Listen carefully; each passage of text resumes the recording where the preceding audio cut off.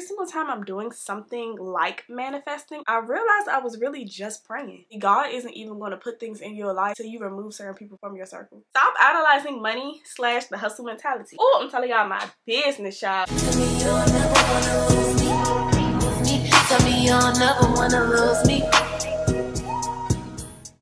Hey y'all, welcome back to the channel. I am Jaterra Bria'Na. Thank you so much for tuning into today's girl chat.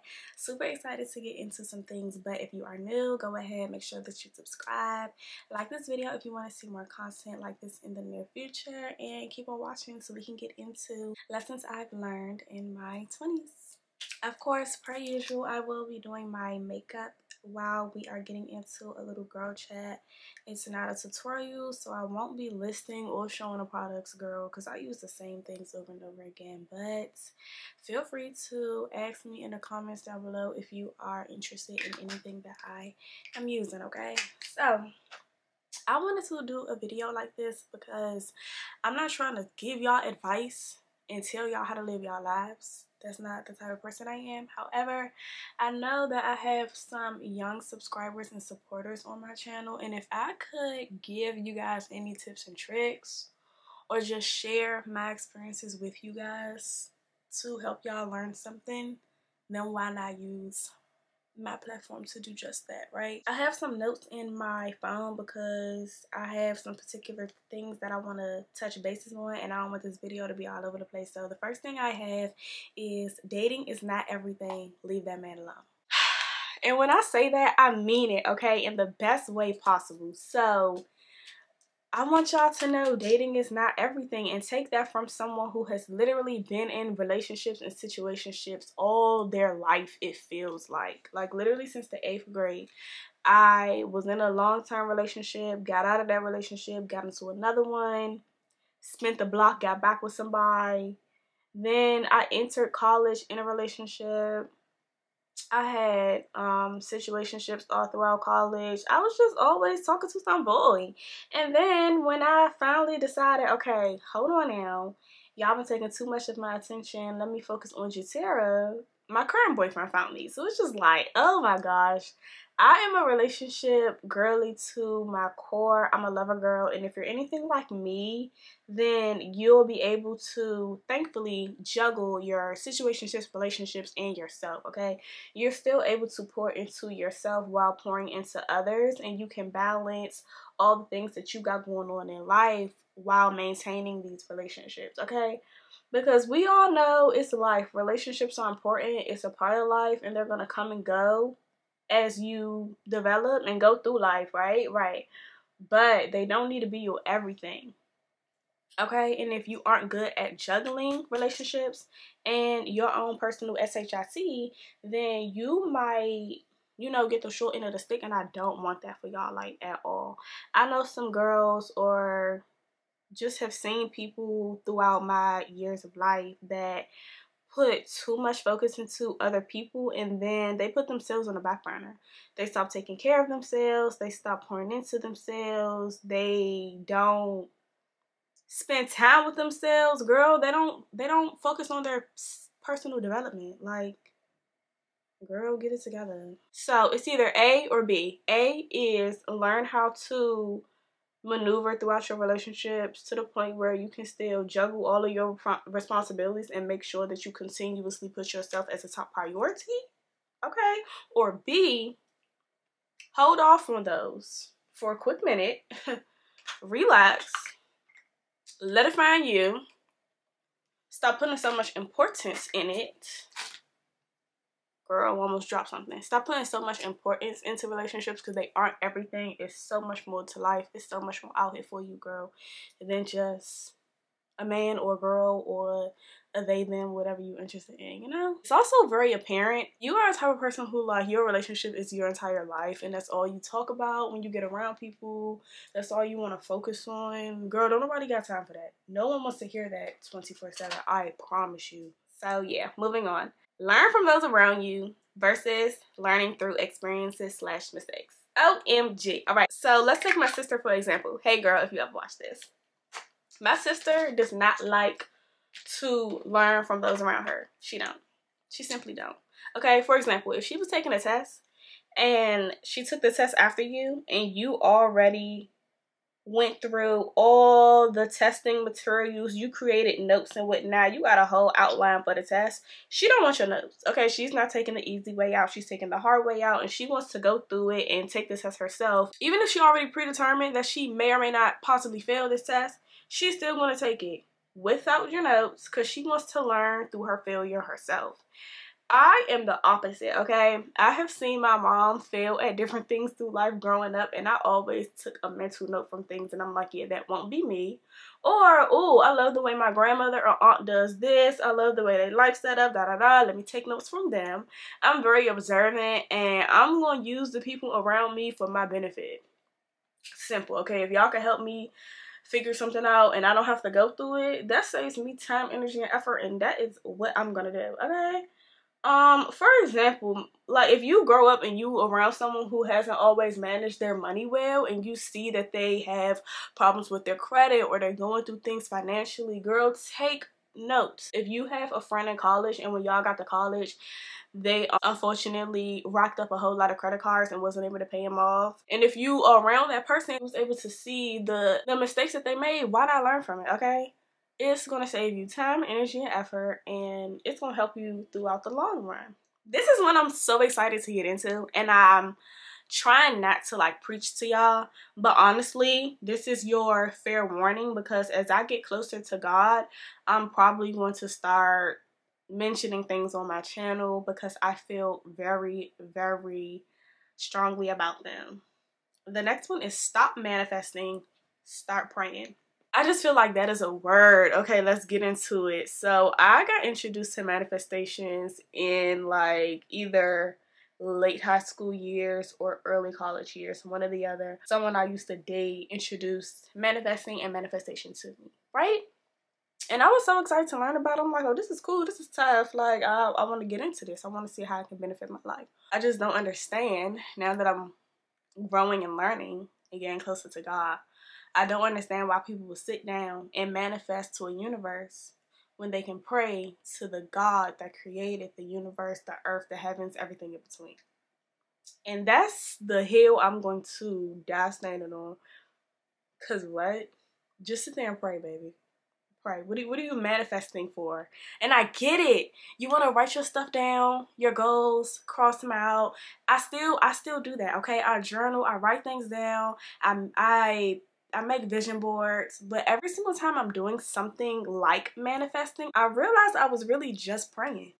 Every single time I put something on the vision board and I write something down, the last thing I say, like I'm kind of talking to God as I'm doing it, and then the last thing I say is amen with a period. I'm really praying the whole time.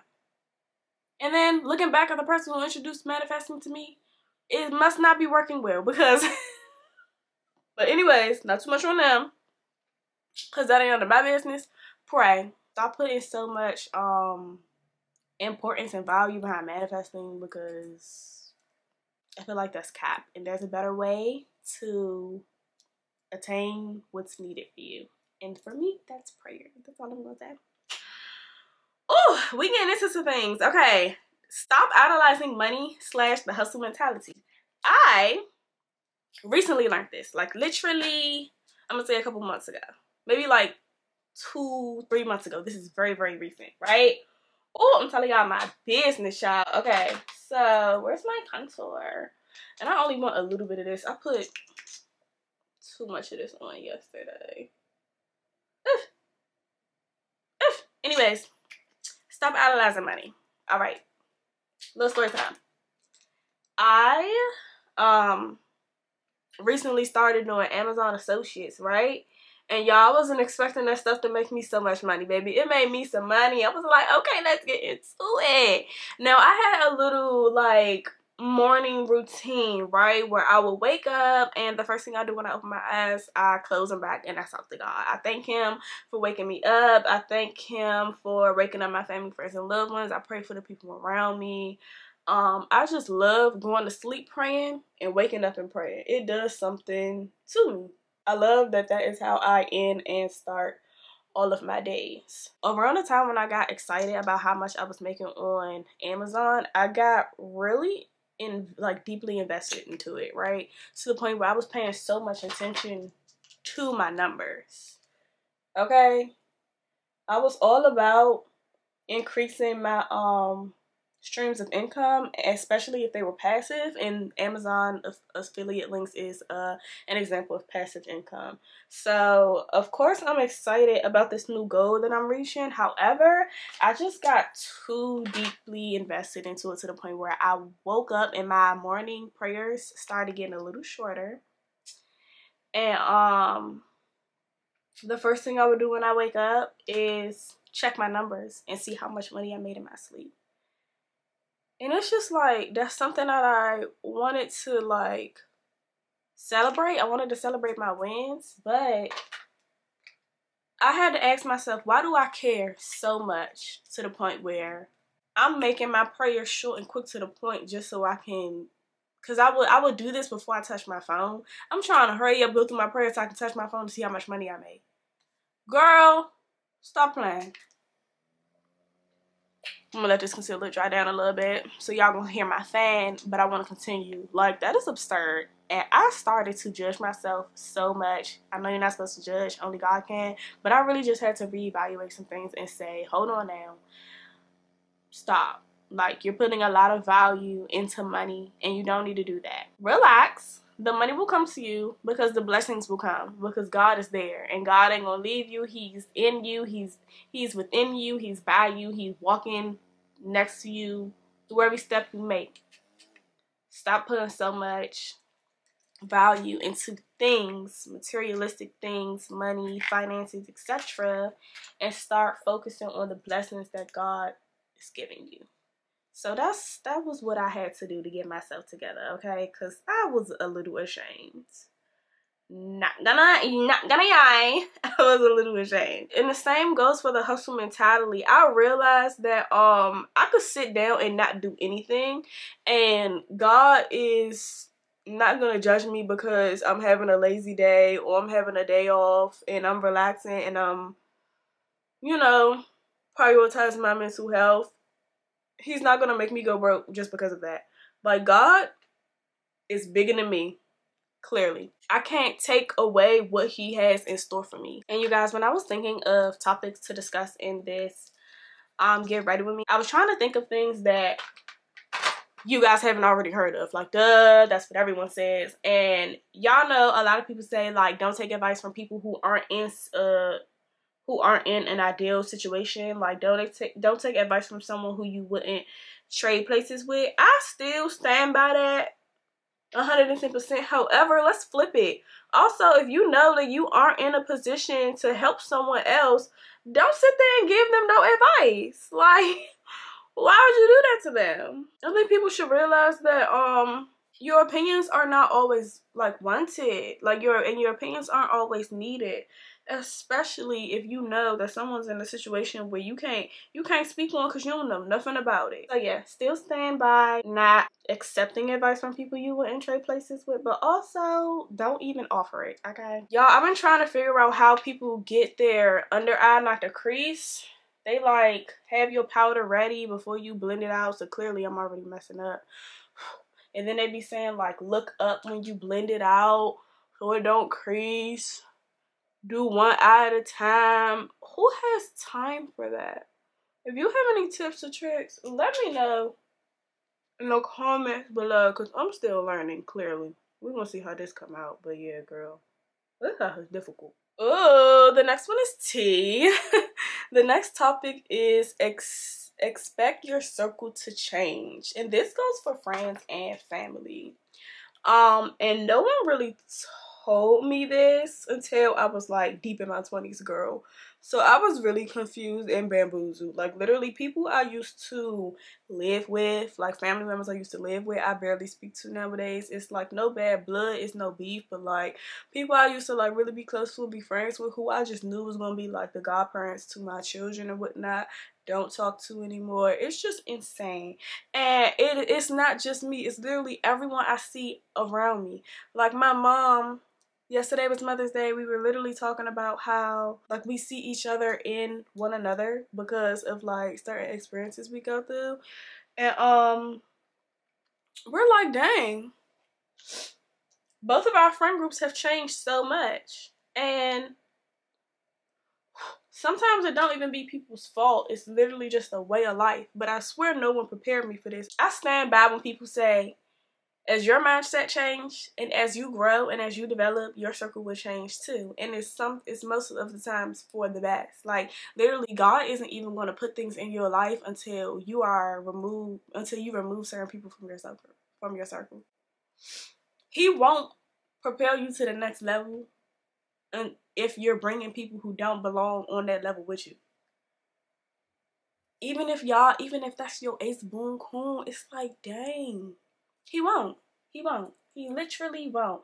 And you will feel the force of tension when it's happening. You trying to make it work. You trying to continue to build with this person. You want the friendship, situationship, relationship to work. God gonna keep showing you that it's not supposed to in different ways. Like, just think, like, there's some couples out there who have been together for a real long time and then they finally, like, separate and then they just whoosh, like, they skyrocket. Take Jaterra and Kim, for example. I feel like they are both experiencing so much more personal development and growth now that they separated. And sometimes you just can't take the person that you love dearly and truly to your heart with you to the next level. But expect it. I didn't know that was the case until I started experiencing it for myself. Next up is don't live in fear and go for it. Every single time I think of any type of regrets I have in life, it's always because I didn't go for something that I was scared of or I thought I was going to fail at. And in doing so, I failed anyways because I didn't even give myself a shot. So it's like, why you count yourself out even before you try? Like, that's some punk type shit, if you ask me. Oh, I'm not supposed to be cursing no more. Punk type of stuff, if you ask me. Oh, I might have put too much. Go for it. Do not live in fear. If it don't work out, it wasn't even meant for you to begin with. So why would you scare yourself out of a situation you didn't even try yet? Riddle me that, friend. Riddle me that. And yeah, the last one is so freaking cliche, but I don't care. I'm gonna say it. Let go and let God, girl. I promise you, if you are like struggling in life or you're in this like area of change, you don't know what your next step should be. You don't know how to go about a situation. You are literally like fighting yourself and just having like an internal battle. Sometimes the answer is really just like letting go so you can stop straining and like basically putting yourself through hell trying to figure something out that you probably won't be able to. It's just like let go, relax, ease your thoughts, and just let God do his magic. Not trying to be preachy, baby, but whenever I let go and let God, it helps me. So yeah, I basically wrapped up my makeup. This is how it came out. It's eating. Yeah, this is like my go-to makeup routine. Like I said, if you guys have any questions, you want to know any products that I was using, the lip combo, girl, ask me in the comments and I will for sure tell you.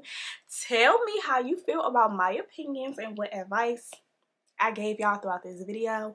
And if you are in your 20s, 30s, your teens, and you want to chime in and add to the conversation, please do so. Like the video, subscribe if you haven't, comment down below what you want to see in my next video, and I'll see y'all in the next one. Bye, mamas.